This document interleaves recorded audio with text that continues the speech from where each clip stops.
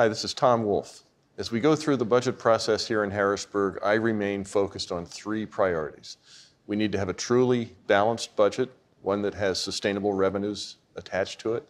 We need to have a budget that invests in education at all levels, and we need to have a budget that makes an adequate investment to counter the heroin crisis, the epidemic that we're facing here in Pennsylvania. That's what we need. That's what I want in this budget, and I will continue to work with the legislature to try to achieve all these things and move Pennsylvania forward.